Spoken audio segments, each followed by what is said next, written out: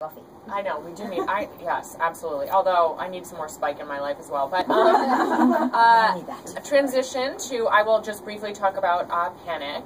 And then actually that will lead us really into talking about writing from male perspectives, because we've both done that. But, so Panic is a standalone, it's realistic fiction, so it's a big departure from Delirium, my Delirium series.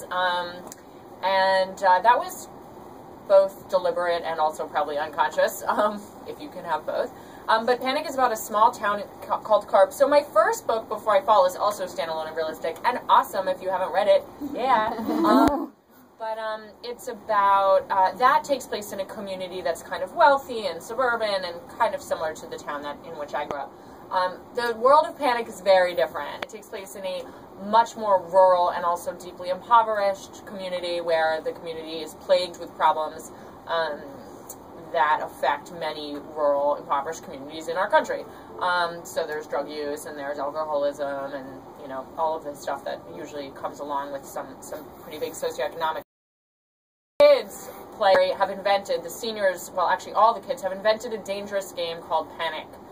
This is both a way of entertaining themselves and also a way of getting out. They painstakingly collect money throughout the year, $1 a day from everybody, every day that school's in session, and graduating seniors can compete, if they choose to, in Panic during the summer. And they have to do a series of challenges that relate to fear.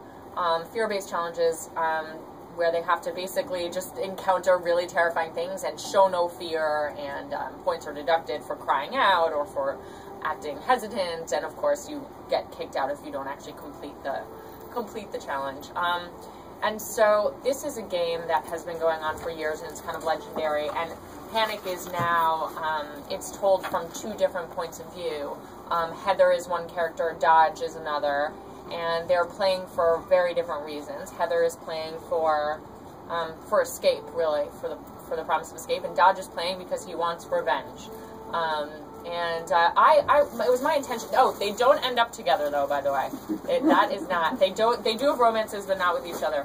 And actually, partly that was my intention because I wanted two characters that the reader would root for, but they both want the same thing. So you, as the reader, are hopefully put in a position of, you know, having kind of a moral quandary around it and not really knowing who you're rooting for at any different time. So, and why? Now transitioning to talking about two different narrators, so why did you choose to structure with dual narrator? Well, the first one is only from boy's POV, and then the second one is the boy and the girl. But we deliberately wrote Beautiful Creatures from a boy's perspective because we really wrote it on a dare. It was not meant to be published. We wrote it like to meet the specifications of 7 teenagers. This was before Hunger Games had come out. I believe the second Twilight book had just come out, because I think they made me read that with them. And well, they loved... you should maybe say you were a teacher. Oh, yeah, sorry, I was a teacher for 17 years. I didn't just hang out with, like, strange children at a mall. That would be disturbing. And they were my students. 2 of them were Margie's daughters, which Margie and I met when her oldest daughter was in my 3rd grade class. And they loved Twilight. They loved all these books, but one of their complaints was that... in all these books, the boy always seemed to be like the vampire or this powerful supernatural or the one with all the cool powers, and the girl just got to fall in love and follow the boy around. And so we decided if we were going to write them a story, because that's what we called it, we wanted to write from the perspective of a regular boy who falls in love with a girl with supernatural powers. So, and we also really, I have 1 sister, but I have 4 brothers, so I really do know, and my sister was born, growing up I had 4 brothers. I do really know a lot more about boys than girls, and Margie has 2 brothers and no sisters. Right. So it felt kind of natural in a weird way to write boys. Like, we kind of channeled, like, all the things we knew about teen boys. Can you tell me what you know about teen boys, and I'll judge whether I wrote Dodge accurately? I thought you wrote Dodge very accurately. The one thing that I loved that was super authentic about him is that most girls don't realize that boys worry about all the same things they do. Like, they worry about, like, if they look cool in front of the girl, if they're dressed right, you know, if they have something in their teeth. They wait to see if the girl's going to call them or text them. Like, my brothers would, like, pace around in the kitchen pretending they weren't trying to see if someone was going to call. Yeah. I'm like, what are you doing? Nothing. Yeah. You know, but they'd be like, don't use the phone. I was like, well, I need to use the phone. Like, you don't need to use the phone right now. But, like, we would see these girls at school that they were waiting to see if they would, like, return their call. My brother wouldn't even, like, look at them. I'm like, why don't you go talk to her? He's like, no, it doesn't work like that. Right. You know, like, so same stuff. One of the things we wanted to show was 2 of the kids were boys. And one of them, Alex, used to say, like, the other thing that's bad is all of these boys in these books are jerks. Yeah. They're like, how come they can't be like a regular nice guy? They'll have to be like super cool and not like the girl. Brody. Yeah, or they have to be like, you know, they have to behave like stalkers. Yeah. And so we wrote about like regular, sweet, like boy who, you know, loved his mother figure and had good friends and like he lived in a small southern town and said yes ma'am, and he reminded me of my little brother kind of. Because I love that because I mean obviously Beautiful Creatures is paranormal, but I did feel for a long time as though in the paranormal kind of canon most of the guys were like really unappealing to me because my mom taught me that if like you're not sure whether a boy wants to romantically date you or kill you and drink your blood, like you lock your door and you call social services. He's unappealing now. Yeah, exactly. He's not appealing. But see, Dodge was very authentic to me because one of the first things that I loved was there's like a scene where there's a girl he has a crush on and he's worried about like, you know, I didn't take a shower. Like, do I smell? Do I have the right shirt on? What does my hair look like? What is she going to think? Like, I don't want her to see the inside of my house. And, like, I remember all those conversations going on in the background. Well, I do feel like, and this is also what happens to me when people ask me, like, how I can write teen books, or they're like, oh, you know, do you hang out with a lot of teens to get into teen heads? And I'm like, look, I'm a 31-year-old woman, I have no kids, like, that would be weird. If I just, like, hung out with, like, teens, like, hey, guys, we going shopping? Like, no, that's not cool, you know? And similarly, you know, I write middle grade as well. I have 2 middle grade books coming out, and I have a series coming out next year, which I co-author with my father. Yep. Yes. And I'm going to ask you about co-authoring in a second, but you know, I don't have kids, but, you know, I do tend to feel like actually at all ages and no matter across genres, I mean, across genders, like, people do fundamentally want the same things, and people have the same attitudes, and people, like, really there aren't that many things that people want, you know, they want to feel loved, they want to feel seen, they want a place that they feel at home, and often those 3 things are kind of the same thing, you know what I mean? Right. Which is why when you fall in love, people often describe it as, like, coming home, you know, but I was really, really happy to get the chance to write from a boy's point of view because I hadn't done it before. And then when you did split, you guys don't alternate chapters, right? You write everything. We do. We did Dangerous Creatures differently. What we did, because you have to remember we weren't writing a book, we were writing a story. So like the whole process was super organic. I was not a writer. I had written, like Lena, I wrote like poetry all the time. Margie always says bad poetry. It was very good poetry. But Margie always wanted to be a writer. So what we did was we hatched the plan kind of on a napkin, and then she had all these whiteboards in her office at home, which was really her husband's office that we commandeered. And we mapped out like a world first. Like, what are the rules? Who are supernaturals? What are their powers going to be? And then we kind of plotted we knew how the entire thing would end. We had no idea how long this thing was going to be. We knew kind of like these 5 main things are going to happen. And then we kind of like plotted out Act 1, and then she's like, okay, I'm going to start writing like the first chapter or 2. And I was like, okay, whatever. And I didn't think she was going to do it, so I didn't pay much attention to the whole thing. And then she did. Wow. And she's like, okay, will you write the next 2? And then what we did was we traded, and we didn't really talk about it, but we're like, okay, and we're going to fix it up. Like, you fix up mine, I'll fix up yours. So we basically just like edited, but in the most brutal way that horrifies people who don't write with other people. Because what we did was like we write in Word. We actually didn't learn how to use track changes until we had an editor. So like I just like it whenever something is bad, I just deleted it, and then if it was partially bad, I deleted the part that was bad, and then I like fixed up the other part. Like when Margie, like I said, like no one cares, no one wants to hear this much about his garden. Like we're on page 5, like 4 flowers, that's it. Which ones do you like? And I was like, great, cut. Like I cut all that out, and then I was like, now there's going to be some decrepit, you know, stuff in the bushes. And she would do the same thing to mine. She'd be like, people can't just die all the time. Like, we have to have thoughts in between the deaths. And she would add some thoughts in. And that's when we would go back and forth so many times that literally some sentences would have, like, part of my words and then, like, you know, my beginning, her end. Yeah.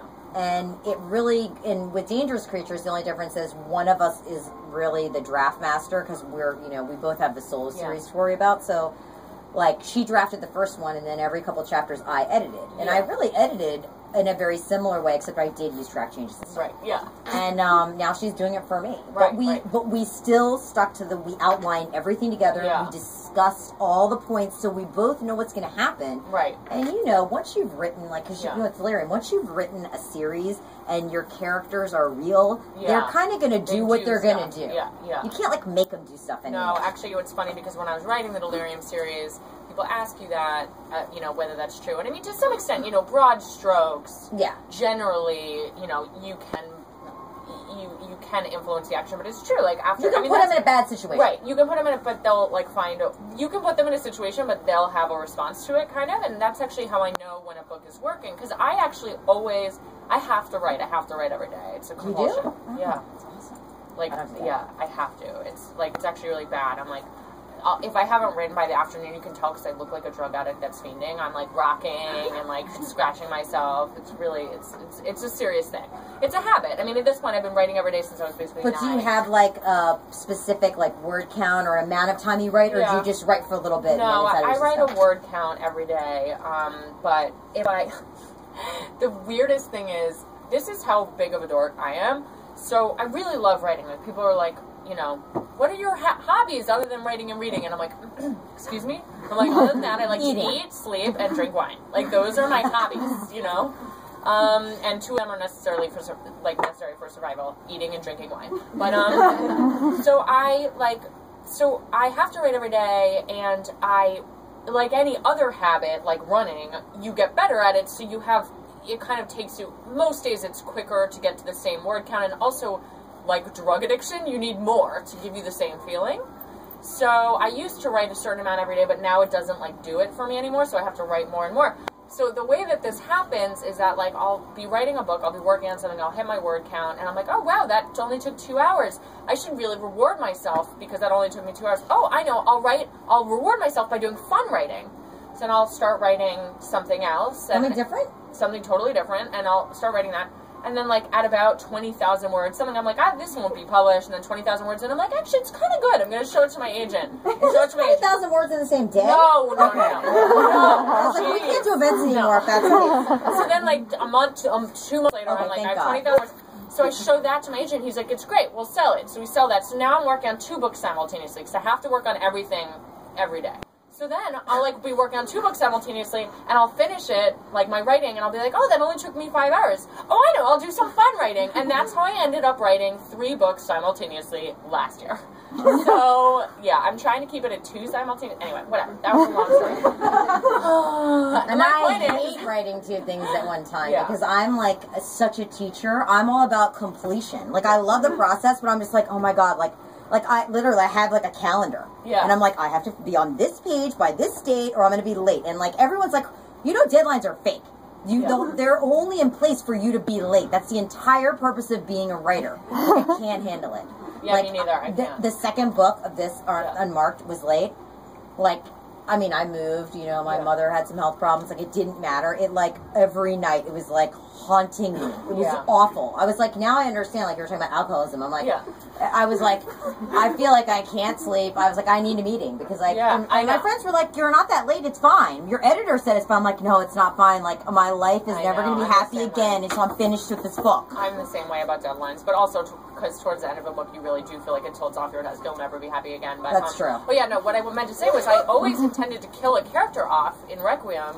And then when I got to Requiem, the character just, like, resolutely refused to die. Like, would not consent to be killed. So I couldn't do anything about it. I had to let that character live. And instead I just killed off somebody else to fulfill my quota.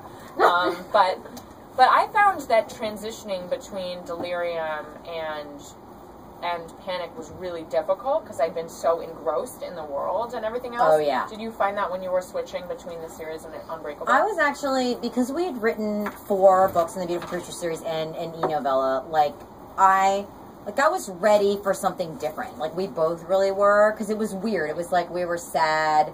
We were, it's kind of like a breakup, It's like you don't want to leave that series, but you want something new. You don't know if, maybe we should just write this forever and we'll never be able to write anything else. So then you have to prove to yourself you can.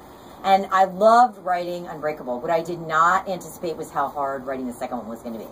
Because I had never written, neither Margie or I had ever written a book by ourselves. Well, I was going to say. So no. So all of a sudden, I was like, oh my God, why is this taking so long?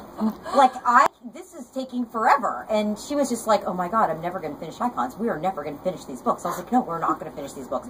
And we're going to die here. My husband was like, you do realize it's going to take twice as long, right? Because now there's only one of you. And I was like, oh, this is horrible. So I loved writing it because I liked creating a new world. I liked being totally in control of it. Literally, because Margie started Icons first. The deal was, she had always wanted to be a writer. So I'm like, okay, I'll write, we're writing these books, but eventually you have to write like your own solo book that you were always going to do. She's like, okay, but you have to also. And I said, sure I will, which was a total lie. And then she started writing, and then we were done, and she's like, okay, well, what are you writing about? I was like, oh, I don't know. She's like, you have to start writing like your book. And then I was like, crap, I actually must write a book now.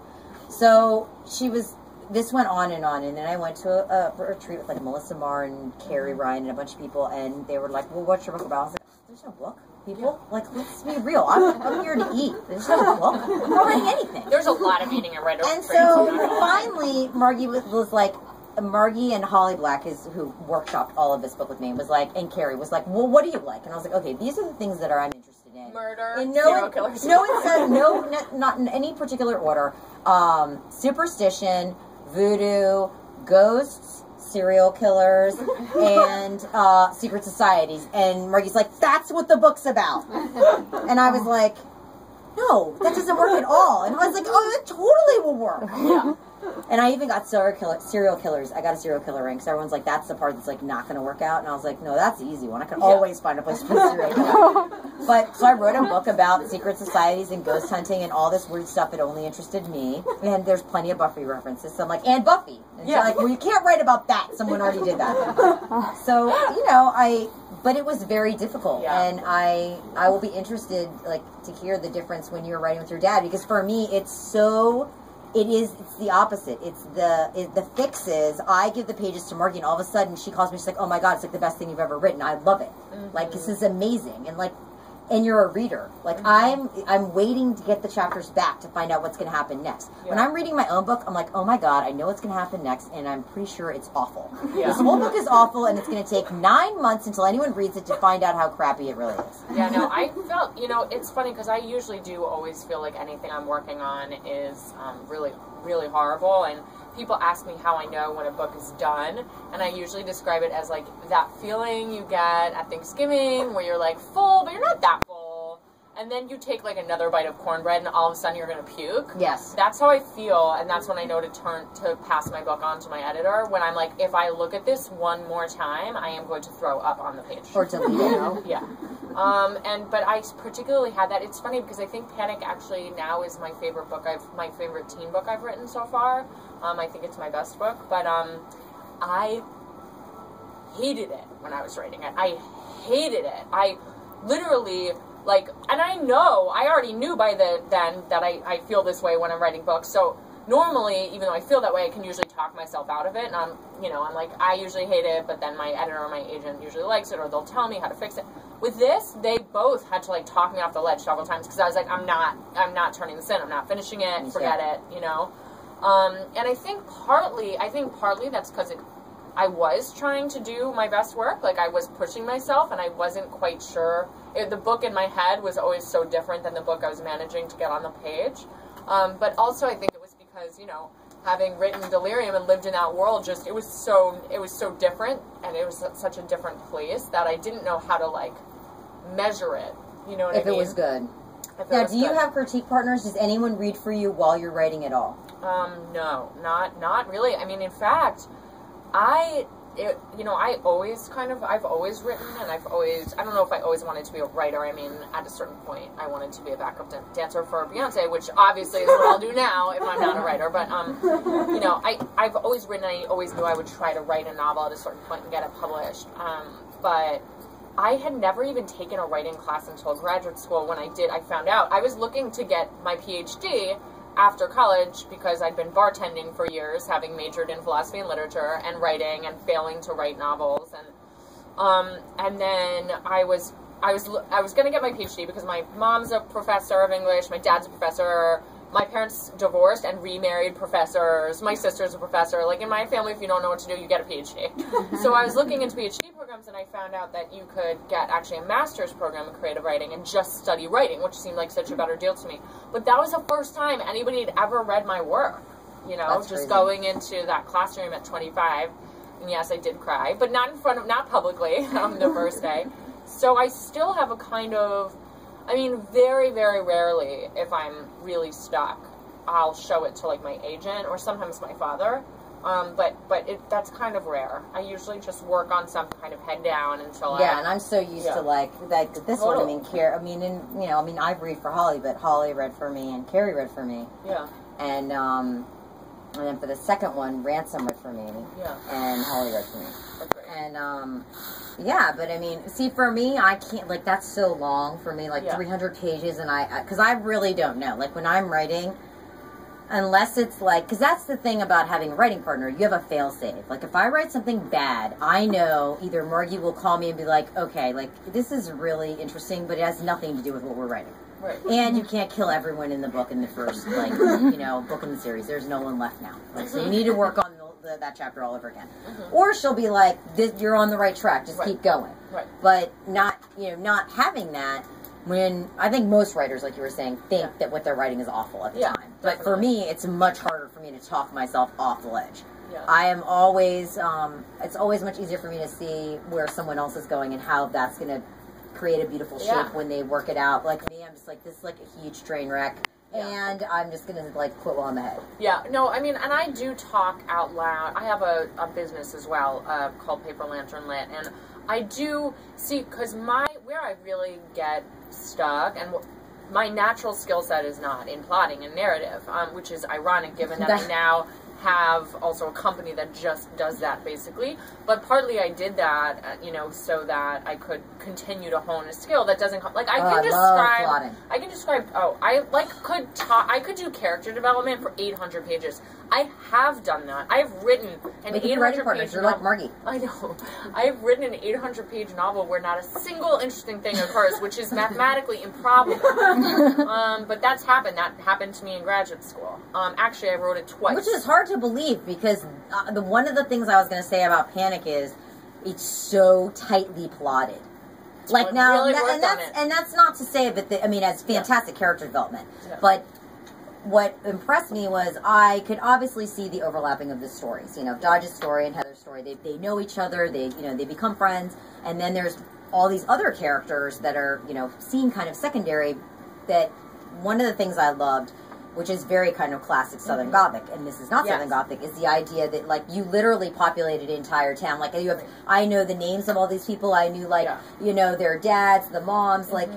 You didn't just say, like, the lady who works at the diner or, like, my neighbor. Everybody had a name. Everybody had, like, these idiosyncrasies that were, like, very, very authentic. Yeah. But I felt like all these other strands of other characters started coming in about midway through the novel, and I was like, oh my god, she like hardcore plotted this. Well, I do. I have to, because otherwise I would write something completely without plot. It would just be a description of trees. Yeah, but like, I have read novels without plot and helped many a person with a plotless novel. Like, this does not seem like it could have been a plotless novel, because it does intersect in so many different ways. I feel like you had to know those things were coming at some point. I did know. No. I mean, I definitely spend tons of time outlining. But I would think that was a natural thing for you. Yeah, it's it's not. It's all fake. Let's talk now. No, but it's just something that I really have to, like, struggle with. Anyway, but what I was going to say is I do talk about plot with Lisa, my business partner. Okay. Like, when I write Panic, I don't show her pages, but when I'm writing a book, or this happened recently, I have a teen YA novel coming out. Oh my god, another one? Next year called Vanishing Girls. What's it called? Vanishing Girls. And that was, we went out to dinner one night, and again, wine was involved, but I was like, this has no plot. Like, there's no front story.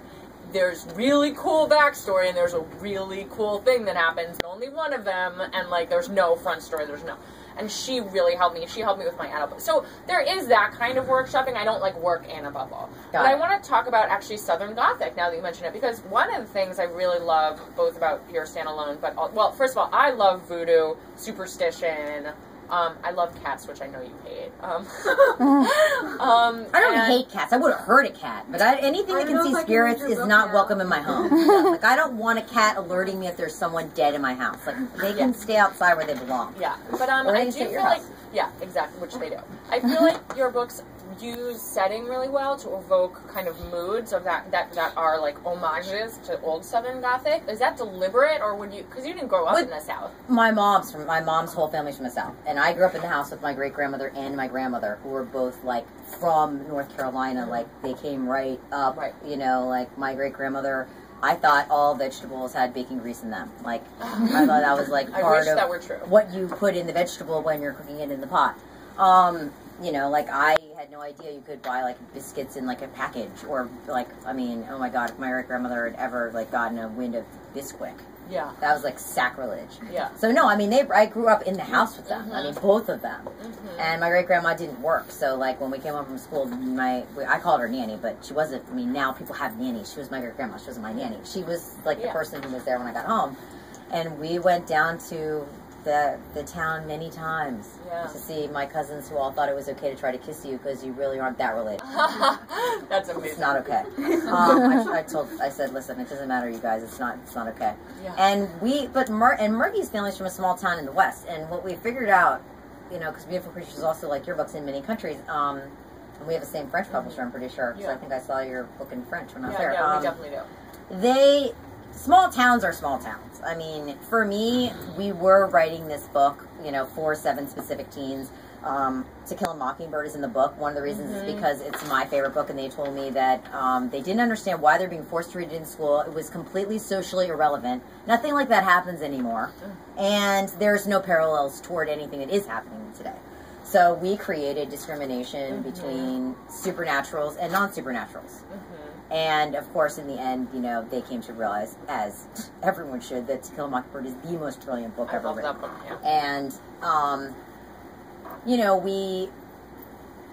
Alma, who's the kind of Ethan's grandmother, he's her mother figure because his mother's dead. She is basically like my great-grandmother and Margie's great-grandmother mashed together, although Margie said she's mostly like an older version of me, because she's really superstitious and small and very fierce, and she bakes really well.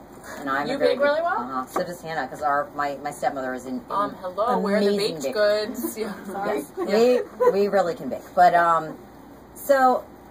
but I do feel, and that's one of the things also about CARP, because, like, I didn't realize it was not a real place.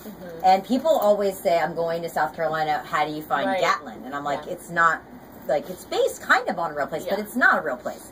But I feel like, there are different kinds of books. I mean, there's really super plot-driven adult books where, you know, it's like a crime thing and it could be in any state. For me, like, I need to know, and that's why I like to, like, I want to know, like, what do the people do on the weekends? Did they have a library? What do they eat? Like, you know, to me, there's a big difference in life between, like, you know, people who, you know, I mean, like, my daughter said, what are grits? And I was like, oh my god. Like, she's 6 years old and she doesn't know what grits are. Yeah. Like, what is wrong? I was like, and we took her to Y'all-Fest. I'm like, we need to fix this immediately. Yeah, yeah. But, like, there's certain universals that have to happen. I feel like even in a dystopian, whatever the universe is you're creating, that is a character. Yeah. Like, that setting is part of the book. Like, that creates the entire backdrop for what you're doing.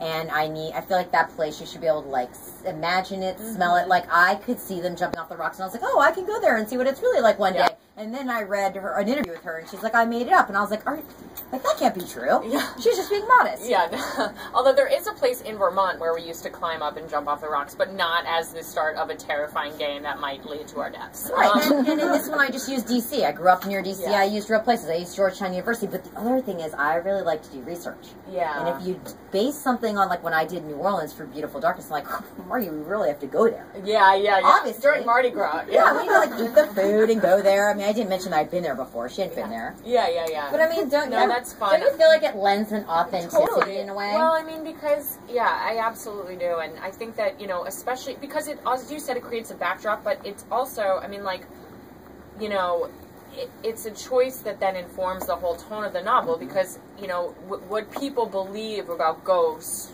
or voodoo in one area of the country may not be the same and how they react in another area of the country. And so you can use those to shape kind of the rest of the characters' beliefs and, you know, not just give a mood to something, but also make the characters, the real human characters, have specific attitudes. But just like Panic, that the socioeconomic backdrop of the town they created is why this was believable. Exactly. Because there's nothing to do there, and all the kids want to get out. So of course, like, I mean, because you didn't mention, I mean, these are not just fear challenges. Like, some of these challenges, like, you can die. Like, they're doing dangerous, very daredevil things where people have gotten killed and can get killed. Yeah. So, if this was happening in, like, a upper middle class suburban neighborhood, this would not be very believable. Right. It's true. And I think that, and you mean, it really fuels their sense of desperation. And, you know, I mean, the kids are competing for ultimately what amounts to about $50,000 a year, which for anybody is a huge amount of money. But for these kids, I mean, this is like a new life.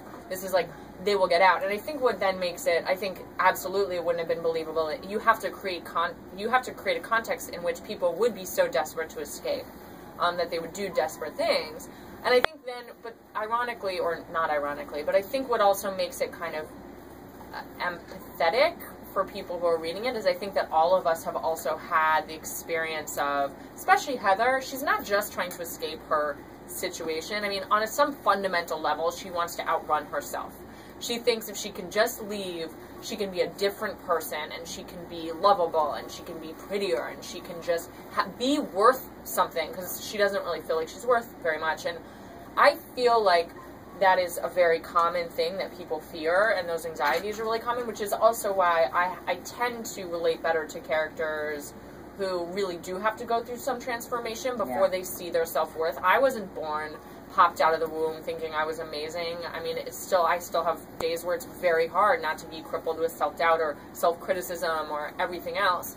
And certainly through my teen years, I was just a freaking mess, you know? So that's kind of the characters, those are the kind of characters I like, right? And they have to discover through, you know, through their relationship with other people. That might be romantic, it might be friendship, it might be, in this case, there's a relationship with a parental figure who's finally not a total mess, because Heather's family, mom, is horrible, and an addict, and various things that come along with that. But, so I definitely feel like that's also what people relate to in this book, is like everybody can understand the feeling of like, oh, if I could just press a button, or even if I had to do something really hard, but suddenly I could just be made new, and my life would be easy, and I would be better, and I would be confident, and everything would be remade. Like, what wouldn't you do to have that feeling? You know, at certain points, I think people do a lot for that feeling. Yeah, and Unbreakable, one of Kennedy's biggest, the heroine of my book, one of her biggest problems is she is her own worst enemy. You know, she, even when it's obvious that she belongs as part of this group, you know, part of her biggest problem is her mother didn't pass down, you know, any, you know, none of them are supernatural. They're all regular kids, but they have very technical areas of expertise in which they've been trained. You know, one of them's a hacker, one of them is an engineer, he designs all the weapons that they use. And she doesn't see herself as having anything special about her or any special talents. So it's very difficult through the series for her to feel like she has anything to offer the group, because she feels like, well, not only do I not know what my specialty is, I don't actually have any significant talents to offer. Mm-hmm. Like, what, you know, like, I'm dead weight, basically. Right. And I think that, and I think that's also why, you know, we were talking about earlier, why so many adults read young adult novels. And, you know, I mean, I always subscribe, the teacher in me always says the basic thing, like, young adult, when I am much older than Lauren, and when I was younger, there was no young adult section. There wasn't when I was younger. Yeah, there was none. There was like, I mean, there was Judy Blume, but she didn't have a section. She was in like kids. And also she's, I mean, just, that's not really how we define teen anymore. I mean, teen is so varied, but like high teen. Yeah, but there was no, I mean, it was like her and The Outsiders and everything else. Like, I mean, then The Outsiders still is in the adult, in the literature section. It's not always YA. Now they're kind of like, they put it in both. But, you know, I do feel like most adults, unless you're super self-actualized and very, very, you know, confident and strong,